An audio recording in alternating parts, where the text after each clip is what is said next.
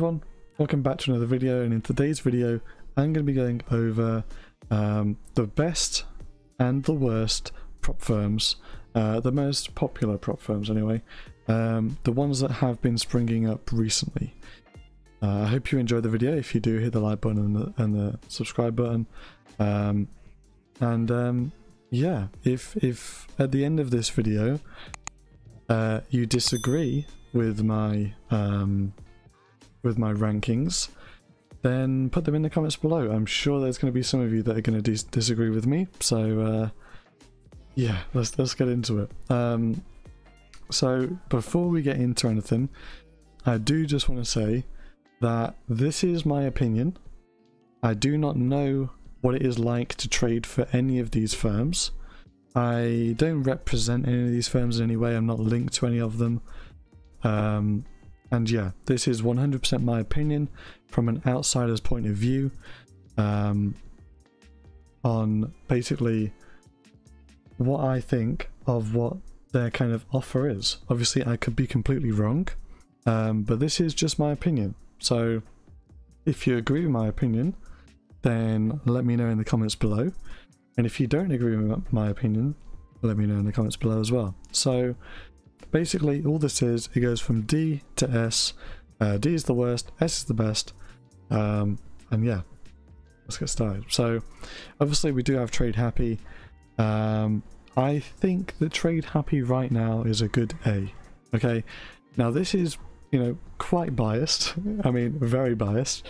But the reason I haven't put it in S is just because there's a few things that I think need improving before it becomes a top quality firm. So yeah, I put that in S. There is only one firm that I think is an S, and again, it is from an outsider's point of view, so I haven't traded for them, but you know, I have interviewed the CEO, I have spoken to him, and you know, I've seen what they're doing. So company that I think is going to be S is Audacity Capital. I love what they're doing in terms of the structure to the way that they get traders. I love the way that they give training to their traders. Yeah, I just think the history of the firm is solid, and I think that, you know, from an outsider's point of view, they are a top quality firm.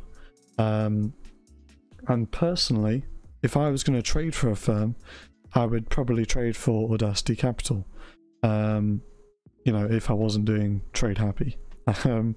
So yeah, I've put Audacity Capital at S, and yes, here we go. Here's the big one that everyone's thinking about.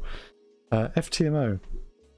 Right now, obviously these can change. Let's say I put them in wherever, this can change. So, you know, later on, if I fill all these things out, it could change where it goes up or down. So just because it's where it is right now doesn't mean that it's going to change. Okay, so I'm going to put FTMO, I'm going to put FTMO in the C. I'm going to keep it there for now. I'll keep it there. The reason I've put it there is because I'm not a massive fan of trading with a demo account. So they give you a demo account to trade. I'm not a massive fan of that, and I'm just not a massive fan also of the 30-day limit on the trading times. So I think that as a trader, you shouldn't be forced to trade, okay? And that's what FTMO are doing, right? You have to trade for 30 days, or you have to trade, because otherwise, if you don't trade, then you fail the challenge in 30 days, okay? I'm just not a fan of that. I think that you can't pressure a trader to take trades if they're not feeling well, if their trading plan isn't working that month, or their psychology isn't there, okay? Trading is a long-term business. It's not a short-term business, and at the end of the day, if getting profitable traders and getting good traders is at the top of your list, then you shouldn't put a 30-day limit on the trades. That's just my opinion on it. You know, I'm sure there's going to be a lot of traders that are going to have different opinions on that. Put them in the comments below, and yeah, I'll get back to you on any of those. So next one I'm going to do is 5%ers. I think that 5%ers is a solid B. I think that they have a very, very good offering. You know, I think that they're a solid firm. Okay, I think it's a good bet. You know, you're not gonna get anything incredible, but you're not gonna get something that's bad. Okay, I'm gonna put CTI right next to them. Okay, both of these I think are exactly the same. I would actually say that 5% is a little bit better than CTI,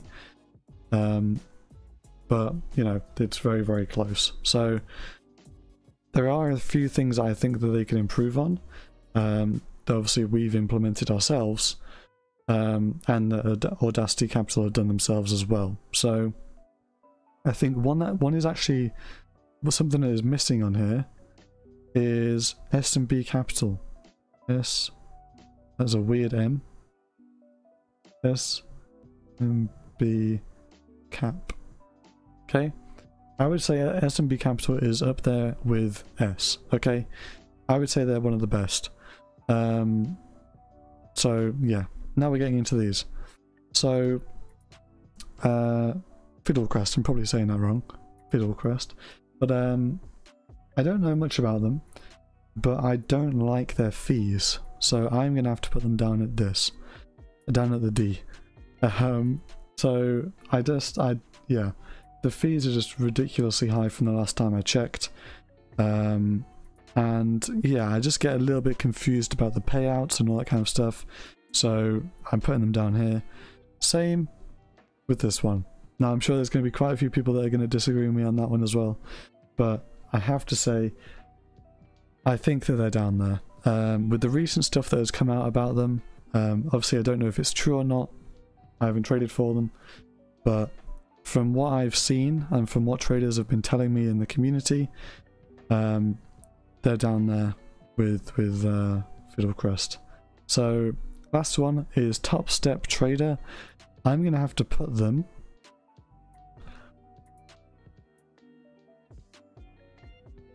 at a C.